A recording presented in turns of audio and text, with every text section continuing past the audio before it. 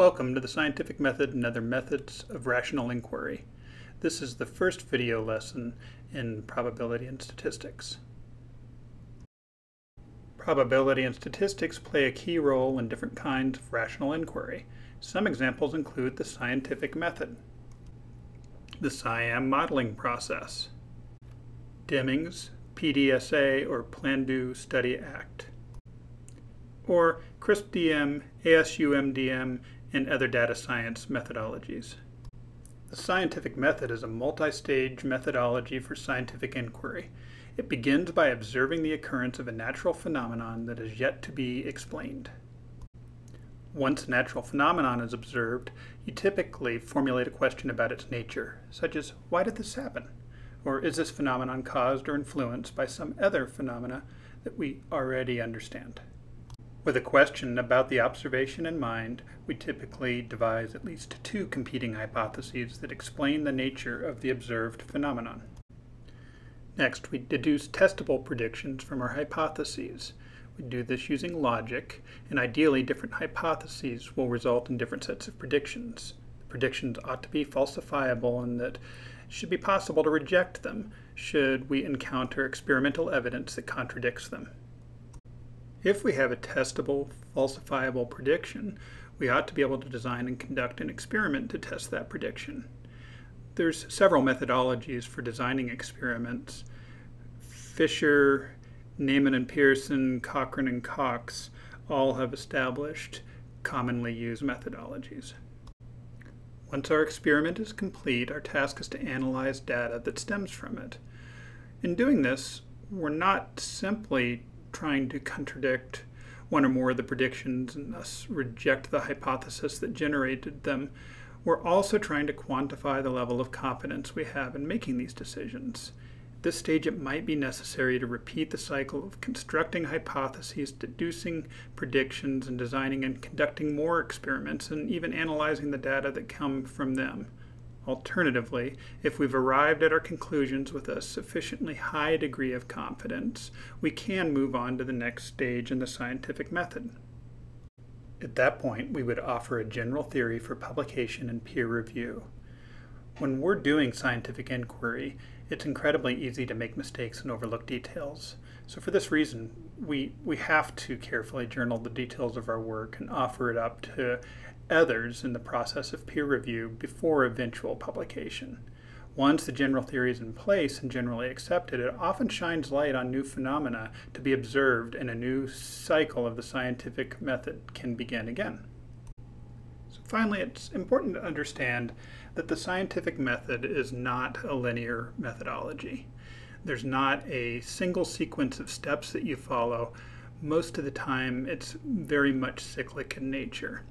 And the cycles that you follow can vary from observation to observation, because different observations are going to result in different phenomena with different levels of complexity. We're going to illustrate the scientific method, or at least its individual stages, by example. So here's what observing a phenomenon might look like. Imagine several researchers in North America that have noticed, at least on a limited basis, that cottontail rabbit populations living in some of their study sites seem to consistently exhibit smaller numbers of tularemia infections than the populations found in the rest of their study sites. To the researchers, this is an unexplained phenomenon that warrants further study. A question our imaginary researchers might formulate then is, what could be causing some of the rabbit populations to appear to be experiencing fewer tularemia infections than others? They settle upon this as their research question. In order to construct a hypothesis, the researchers categorize their study sites into two categories: those with lower numbers of tularemia infections and those with higher numbers of tularemia infections on a per capita basis. They start considering the similarities within the categories and the differences across them. At some point, they notice the study sites with lower numbers of tularemia infections all seem to be located in regions with noticeably cooler climates than those study sites with the higher numbers of tularemia infections. This leads them to suggest their first tentative hypothesis. rabbits living in colder climates will be less susceptible to tularemia infections. From this hypothesis, the researchers deduce a testable prediction. They reason that if rabbits living in colder climates will be less susceptible to tularemia infections, then it ought to be possible to consistently observe smaller numbers of infected rabbits among randomly selected samples of rabbits taken from populations in colder climates than what would be seen in similar samples taken from populations in warmer climates. So, the researchers set out to design and conduct an experiment to test their prediction. They proposed to collect random samples of 30 rabbits from 40 separate populations living in study sites with moderate climates. This results in the following data set, which represents the counts of infected rabbits within each of the 40 samples of 30. So as you see, there's 40 numbers here, and each number represents the number of infected rabbits within that particular sample. After this, they collect random samples of 30 rabbits from 4 more separate populations, but this time they live in study sites with colder climates. This results in the following data set, which represents the counts of infected rabbits found within each of the 4 experimental samples of 30. The researchers have conducted their experiments and collected their data, and now they need to analyze them. So they're going to apply a statistical analysis in hopes of determining whether or not there are significantly fewer rabbits who are infected with tularemia in the 4 cold climate sites in comparison to what they found in the warmer climate sites. Based on their analysis, the researchers are able to determine that it is only 0.51% likely that they would ever collect a sample of 30 rabbits from a population living in a moderate climate and find 3 or fewer that are infected. Similarly, they are able to determine that it is 5.02% likely that they would ever collect a sample of 30 rabbits from a population living in a moderate climate and find 5 or fewer that are infected. Moreover, they're able to determine that it is only 0.102% likely that they would ever collect 4 samples of 30 rabbits from populations living in moderate climates and find an average number of infected rabbits equal to the average they found, which was 4. It's important to note that these percentages or probabilities don't come out of nowhere. In fact, much of the effort that we're going to put into studying and learning probability and statistics will be pointed towards developing the techniques that these researchers would have used in order to compute these probabilities from the data that they collected. The previous examples represent a single idealized cycle of the scientific method painted in very broad strokes. In actual practice, the researchers depicted in these examples would probably have to test several different predictions they deduced from their hypothesis. They would also be well advised to replicate their experiments in order to ensure reproducibility. They might find that they encounter one or more null results that cause them to rethink and reformulate their hypothesis, which would in turn call for new predictions and new tests. After all this effort, the researchers might arrive at a publishable result. In that event, they would draft a scientific article that describes both their methodology and findings and submit it to a scientific journal where it would undergo the scrutiny of the peer review process before possibly being accepted for publication. As we get further in our study, we'll build up a simplified example of what this article might look like if the team of researchers chose to write it. The scientific method isn't the only methodology you could choose to follow when conducting rational inquiry. Consider mathematical modeling, for instance. When beginning a modeling effort, there's lots of different methodologies you could choose to follow.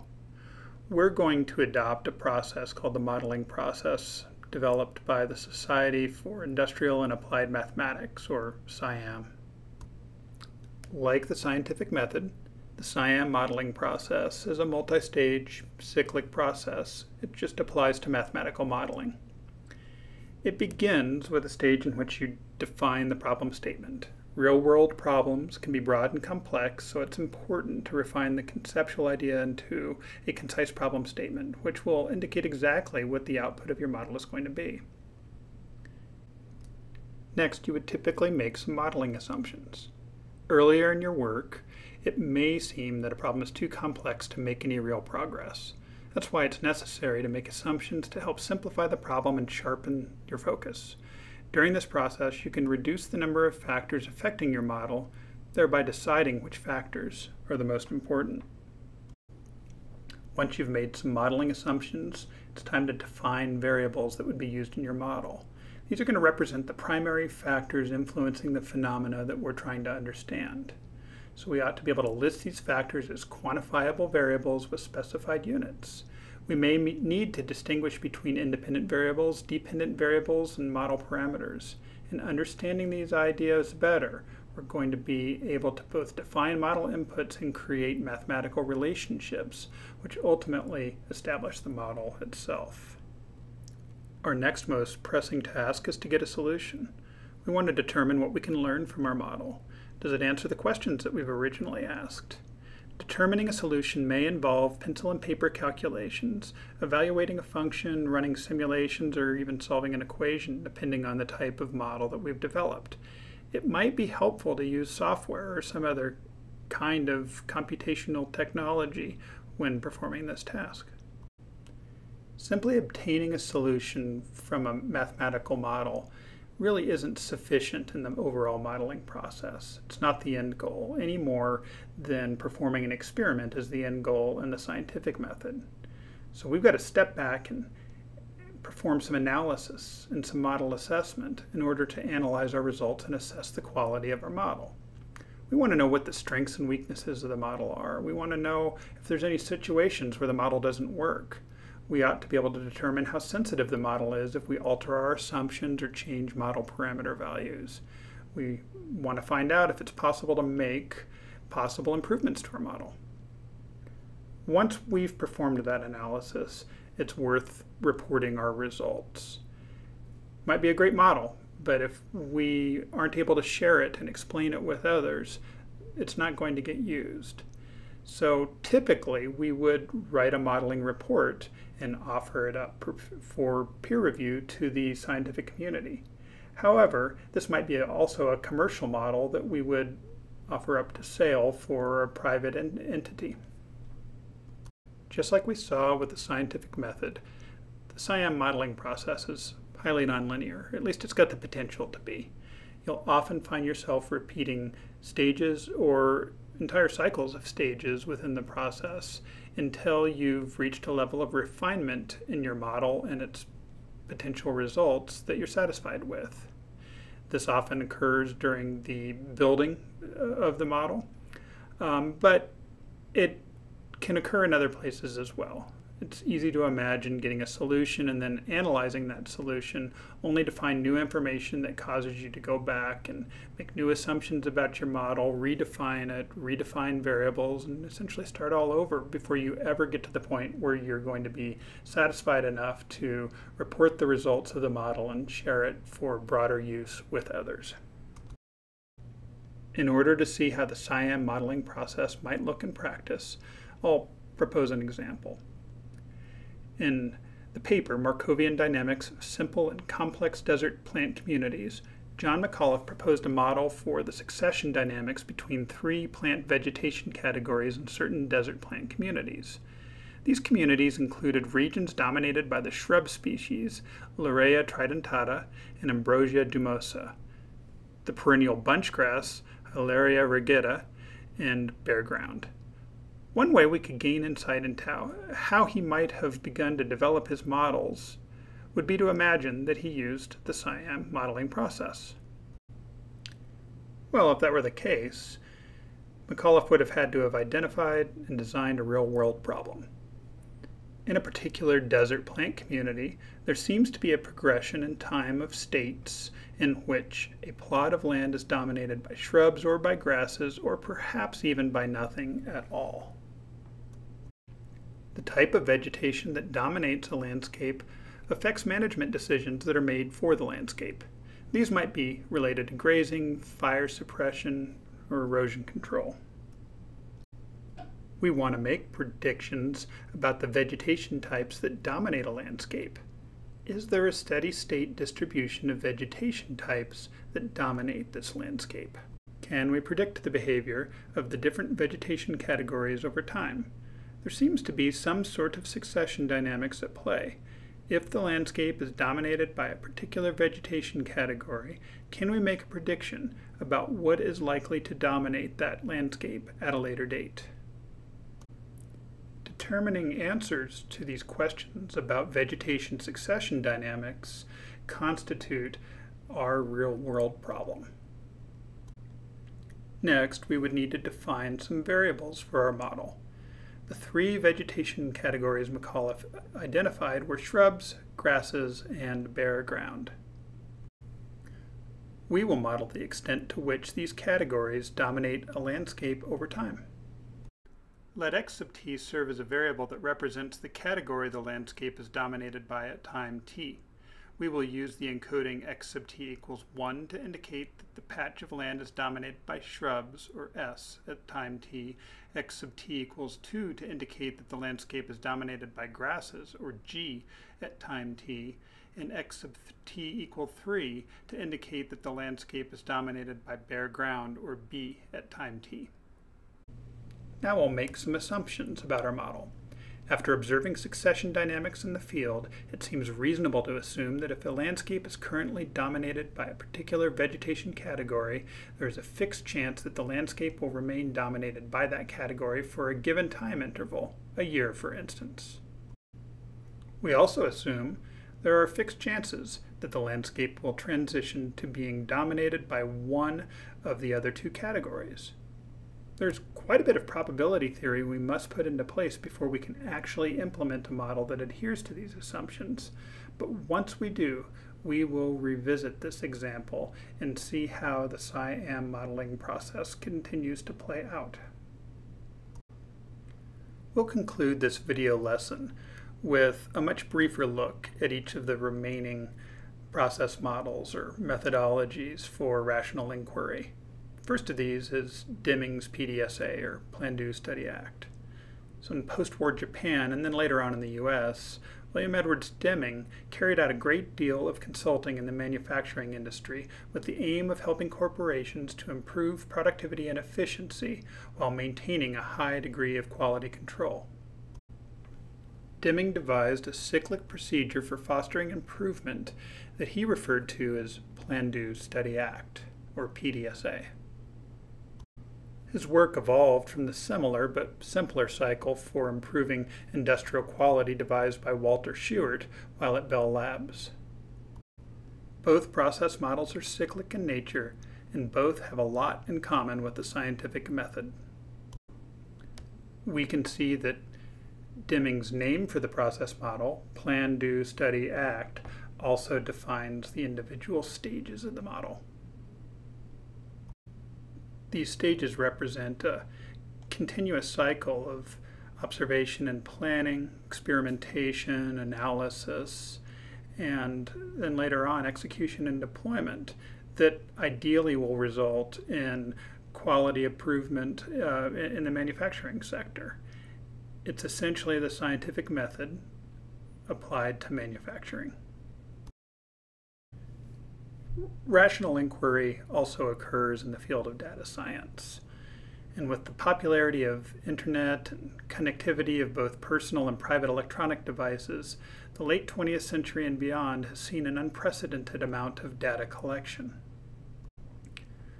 Much interest in the possibility of learning new and unseen information from that data has evolved. This practice is known as data mining, or more broadly, machine learning, and it's its own form of inquiry. One of the more successful process models for conducting data mining efforts is known as the Cross-Industry Standard Process for Data Mining, or CRISP-DM. Like the scientific method and the SIAM modeling process, CRISP-DM is a cyclic process for modeling inquiry. However, it's more specific in that it focuses on assessing techniques for learning new information from large data sets with business or corporate interests in mind. So this figure illustrates the basic stages of CRISP-DM. Typically, we would want to have a strong business understanding of the need for learning something from our data, but we would also need to understand the nature of the data itself. In other words, what can be learned from it. From there, we would typically prepare our data, clean it, mollify it, make it ready for study, and then we'd develop one or more models with the intention of learning what we hope to learn from that data. We would evaluate those models for effectiveness, correctness, accuracy, speed, various other metrics, and then typically do one of two things. We're either going to deploy that model for widespread use, or we're going to go back to square one and revise it. Revise the whole process because we've identified something is wrong during the evaluation stage. So we go back to business understanding and try again. Loosely speaking, you could interpret CRISP-DM as the scientific method applied to the process of data mining. CRISP-DM is still in use, but it no longer seems to be actively maintained. IBM has developed and released a similar model, the Analytics Solution Unified Method, that can be viewed as a generalization of CRISP-DM. The ASUM-DM methodology can be seen to be cyclic in nature and retains an analysis component that allows for the rational assessment of a developing data science model. ASUM-DM has the potential to lend itself to broader machine learning tasks as well as just data mining by itself. This becomes evident when looking at its model diagram. It's similar to CRISP-DM, but less focused on the business applications of data mining. And this brings us to the end of our first video lesson. Thank you for watching, and I hope you join us for our next one.